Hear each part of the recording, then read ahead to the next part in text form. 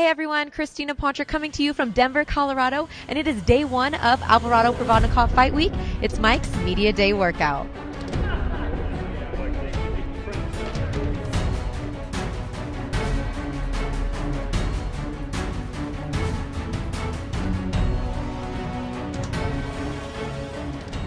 First and foremost, how good does this feel to not have to travel and have everybody come to you for once? Feels good. This is my gym. This is my stomping grounds, so it's a good feeling. You know, I could just go home right after this and feel at home, so it's good. It's a great feeling. And this training camp, you did have your entire training camp here.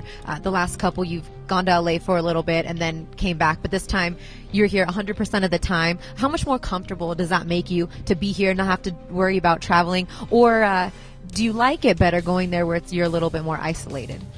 At first, I like to go get my mindset right first. Sometimes I'll go get out, get mindset for training, and then I'll come home and adapt. I love training out here. I mean, it's a good feeling training around my family and getting that extra support.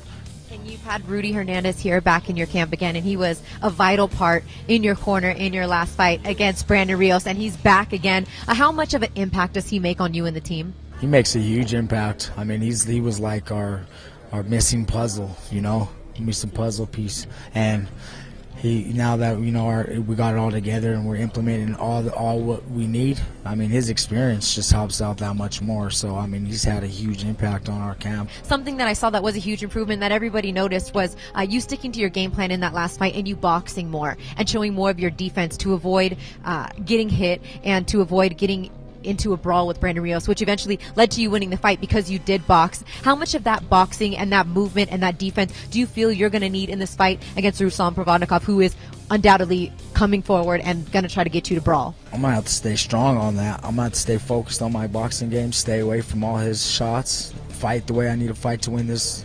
We had a good preparation for it. So, I mean, that being said, bringing Rudy in, it was the key, you know. And I was able to box this whole time. I just didn't learn how to implement it into the ring. Are you going to be able to keep your discipline and stick to the game plan and box, even though when you brawl and when you engage, you know the crowd's going to go crazy, but are you able to just kind of tune that out and focus on what you need to do? And regardless, you'll put on a good show, but you know what I mean as far as tuning out the crowd and not engaging to put on a show, but do what you need to do to win the fight. Definitely. I mean, I know that energy is just going to be crazy. So, you know, I'm just going to feed off that and let it add to my focus, you know, and keep that energy in my focus to win this fight. So, I mean, it's going to be a great feeling. I mean, just knowing that, but my focus, my mental is just so strong that I won't go out of my element to, you know, put myself in any kind of situation I don't want to be in. So I'll be ready.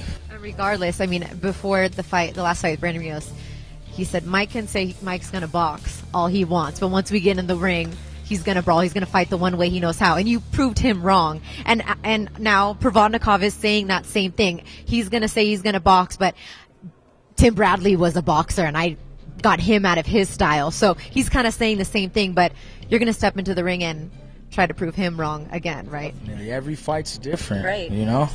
Absolutely. Bradley, he went in there fighting the wrong fight, you know, and that's what happened. He got thrown into a fight he didn't want to be in.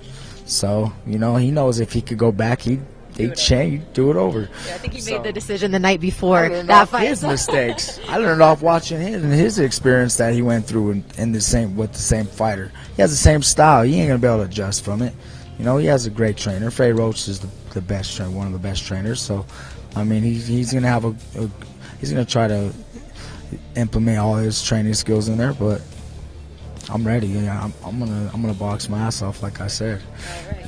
Gonna box his beep off. We're looking. Oh, I can't say a word. No, you can say it. This is the internet. You can say whatever you want. Yeah. A lot of anticipation building for what could be a Fight of the Year candidate when Mike Alvarado and RUSLAN Provodnikov step into the ring at the First Bank Center in Denver this Saturday. Boxing fans and media alike cannot wait for this fight, and you can join us on HBO World Championship Boxing if you can't make it down to Denver. Here's the schedule for the rest of the week. Thursday, we'll bring you the press conference. Friday, as always, we'll be streaming the weigh-ins for you, and then fight night goes down on Saturday. Keep it right here on TopRank.com. We'll bring you all the latest all fight week long. I'm Christina Poncher.